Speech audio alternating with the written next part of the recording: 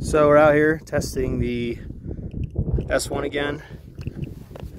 Here with my friend Matt. Found a little hot spot here, about 230 counts per minute. We're digging.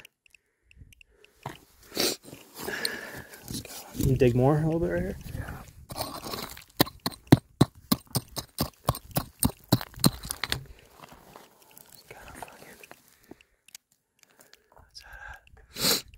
So 200, sample that, 191. Something's in here, dude. Looks like we found some ore deposit here, and it's this yellow shit. I don't know if it's uranium or not. I don't know, man.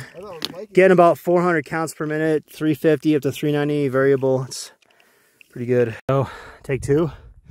This is just an overview of the area. So up here, we found some crazy shell rock, similar to that. Very dark color like uranium is supposed to be, and it was counting, well over 500.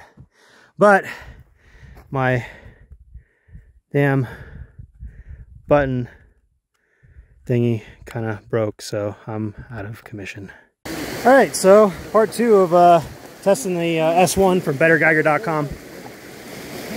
Out here hiking northwest Nevada, and just we're checking some readings on some of this bedrock here, and it's so I forgot to mention the background's like 60 counts per minute.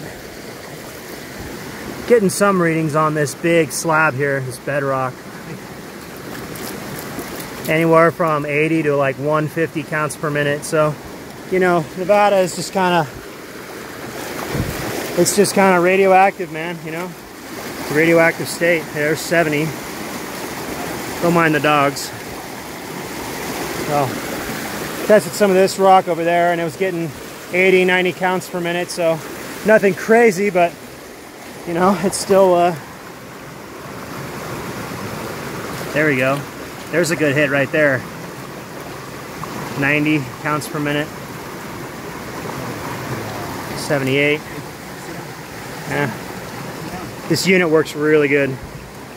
I've just been informed that the sensor is here. However, you don't have to hold it like that if you want to get a reading. It's so sensitive. Oh shit. Actually, there you go. There's, that thing just spiked like crazy, dude. 85, 86. See if it goes up. Nope, 77, you know. Oh well.